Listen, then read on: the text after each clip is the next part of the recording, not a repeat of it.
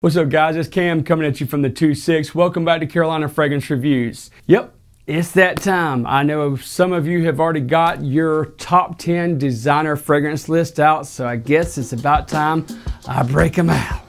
Let's get into this.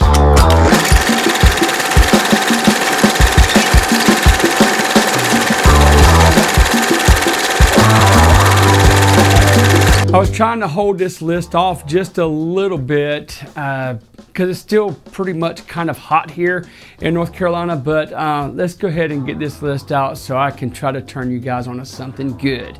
My first fragrance, Valentino Uomo Intense. I actually like the opening and the dry down of this better than DHI. I know you probably want to shoot me for that, but I like what I like, and I've got to be honest with you. This is going to be the one that I'm going to be picking over DHI for fall, where DHI I dig a little bit more when it's actually like colder into the winter. Not a massive difference between the two fragrances, but I just like wearing this one in the fall for whatever reasons. So this is going to have like a soft leather note or maybe even like a suede note mixed with that iris, and it's going to be more of like that lipsticky iris, and it also is going to have some leather, tonka bean, and vanilla. And you really start picking up that vanilla as it starts to dry down. Now I describe this fragrance as smooth, sexy, something that you would wear when you're dressed up, date night fragrance. Just make sure that your girl likes iris.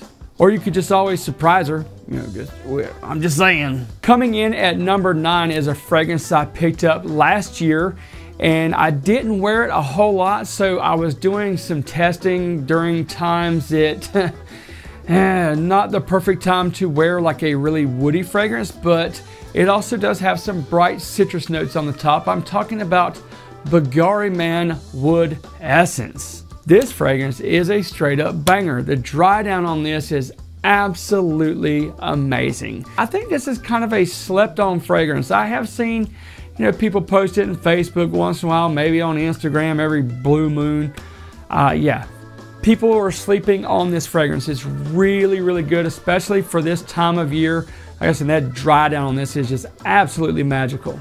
This opens up with some citrus and some sage. You also get some cypress wood and some vetiver. And then you're gonna round that woodiness off with a really nice cedar wood. This is just a really masculine fragrance. If you like those woody fragrances, this is going to be really, really nice. Now, it's not going to have like that pencil shavings vibe or lumberyard vibe like, let's say, like Gucci Pour Homme or Bentley for Men Absolute. That's like that real man's man, Tim the Tool Man type wood fragrance. Where this one is, this one's a little more tame. Younger guys can get away with wearing this. Just a really sexy, manly fragrance. Coming in at number 8 is from Jean Paul Gaultier. This one is Essence de Parfum. This is an excellent, inexpensive leather fragrance that smells like a really high quality leather. I'm not talking about like super high quality, but for what it is, I dig it. And it definitely like pulls compliments. It's got really good performance. It does take a very hard turn from the original DNA from Le Male, but that's okay. This is perfect for fall, right on into winter, mildly cool weather to right on into frigid weather. This is outstanding. This has a nice but subtle note of cardamom. You also get some citruses mixed with some lavender, and then of course that leather. I really, really dig this fragrance. I'm not saying it's for everybody. I know some people that aren't really crazy about this, so just make sure that you sample before you buy. The perfect place that I always go to sample before I buy is today's sponsor, www.myfragrancesamples.com. Enter my personal discount code CFR15 to get 15% off, and that is a good way to show your support to companies that show their support to this channel. Coming in at number 7, wow. This is going to be another fragrance I'm going to have to hype. It is another one from Banana Republic. This time it is tobacco and tonka bean.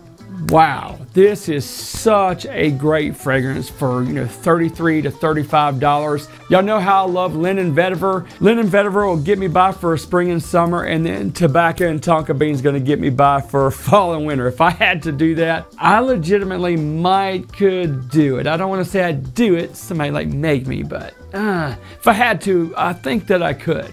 There's a juicy pear note in here mixed with some coconut. Wrap your head around that with the tobacco leaves and the tonka bean. Oh man, such a great fragrance. And it also has a really nice note of vanilla. So, vanilla and tobacco does what? Goes together like peas and carrots. To be completely honest with you, I mean, really for what this smells like, for, what you pay, this is really, really good. I mean, legitimately, this could be thrown like in a much more expensive bottle and sell for a higher price. So, leaving a fragrance at number 7 that I think a lot of you would like, I'm gonna go to number 6 to a fragrance that you might be a little divided on. It is Moschino Toy Boy. Now, this was one of the more impressive releases or designer releases of 2019. I felt that this was really thinking outside the box. As far as designers, a lot of them are kind of playing it safe. They were a little daring on this one. As a matter of fact, you'll get more of my thoughts right here at this link. So not only were they daring with the fragrance, they were daring with the ad campaign. They just really went outside the box, just said, screw it, we're just gonna go balls out, literally, and do something different. This is gonna have notes of bergamot and clove buds.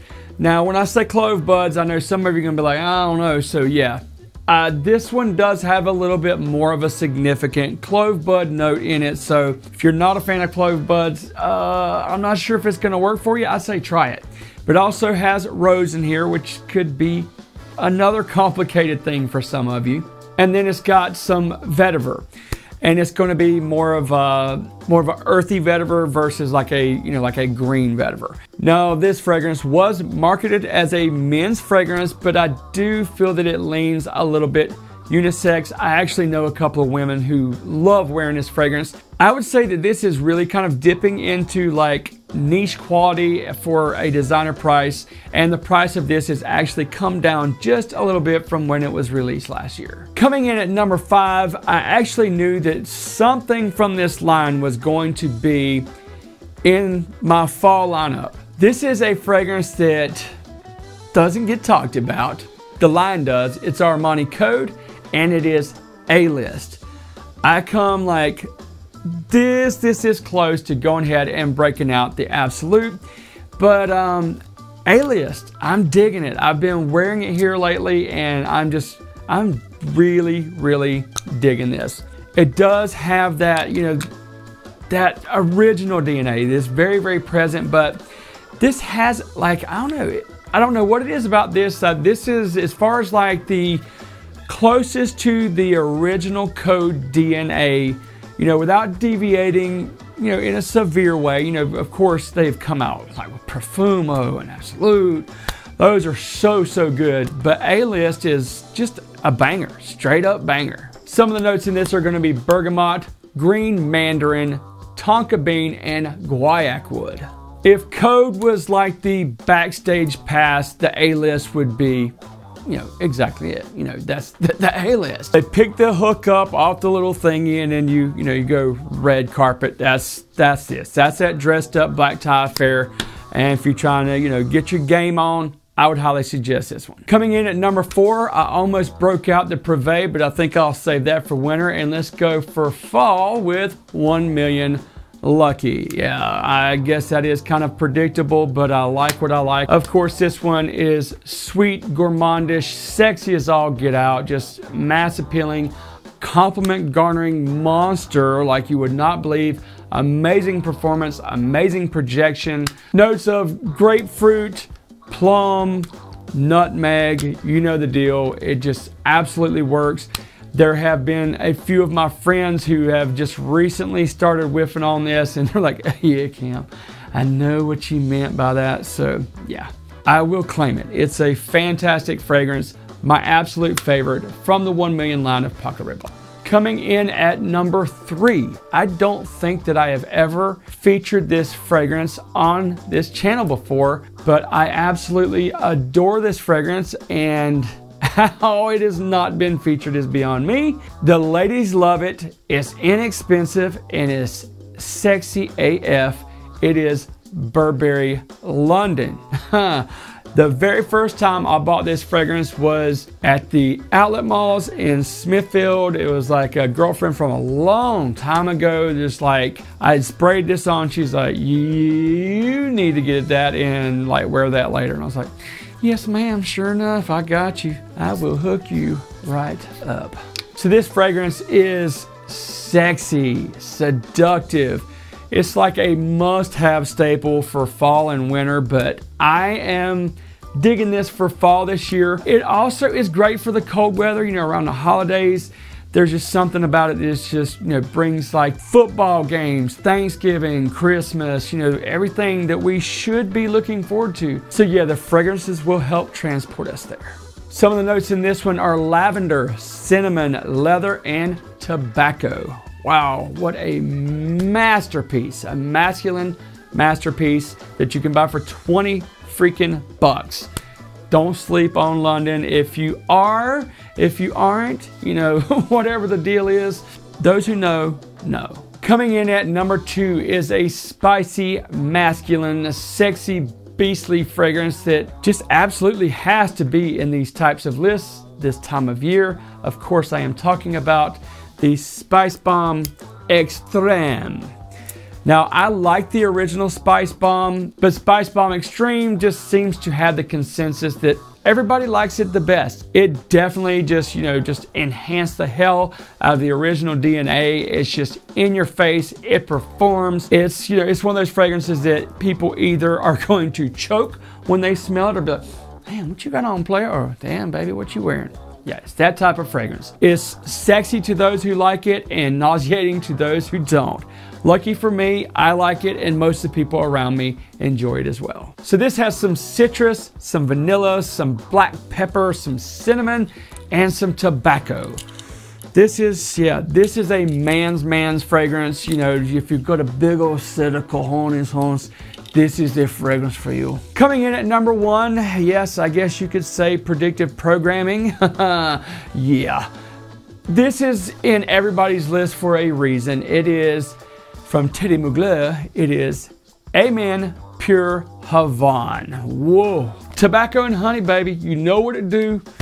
Just so good. This has got some cacao, some patchouli. Oh man, it's just such a great fragrance. This is like the one that, you know, like people go back and forth between Pure Malt and Pure Havane. So Pure Havane for fall, Pure Malt for winter, or this for fall and winter, whichever. And I've actually been wearing some Pure Tonka here lately too. That's just like such a banger, and you can't find it anywhere. I don't know what it is with the Amen line. They will come out with like so many dope flankers, and then yeah, if you want it now, you pay $300, player. Thank God they have kept Pure Havane and Pure Malt. This is dark, is sexy, is sweet, is seductive, date night fragrance, you know, attention grabbing fragrance, just an absolute must-have staple from the Amen line for fall or for winter. But being we're in the fall, yeah, let's just stick around for fall, let it do what fall is going to do, and then we'll worry about those winter fragrances. So I tried to change things up a little bit for you guys, and these are fragrances that I am currently test driving and wearing and plan on wearing as it gets colder. We have had a few cooler nights, thank God. I'm loving it, but yeah, more hot weather still in the forecast. Let me know down in the comments what your top 10 or what your favorite designer fragrance to wear in the fall is. Until next time, I'll see you on Carolina Fragrance Reviews.